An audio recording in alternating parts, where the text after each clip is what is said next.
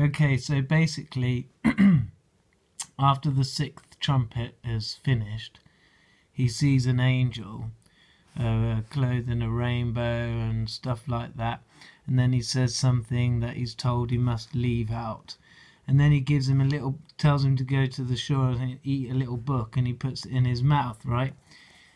Sweet in the mouth and bitter in the stomach. It's basically like a trip.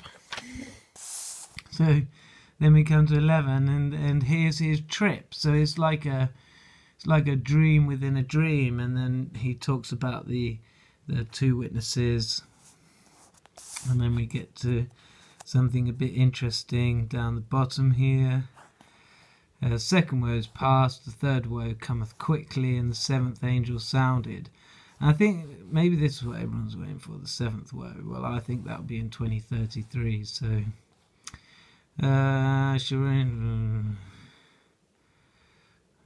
the nations were angry, and thy wrath is come, and the time of the dead, that they should be judged, that thou should givest reward unto thy servants, the prophets and the saints, and to them which fear thy name, small and great, and thou shouldest destroy them which destroy the earth.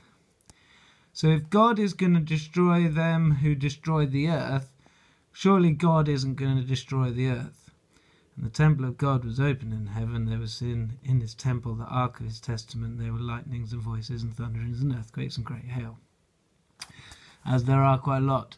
And then 2 is when we get to the woman clothed with the sun and the moon under her feet, which I did cover. So that's the bit I missed out. It was basically a trip, so no problem.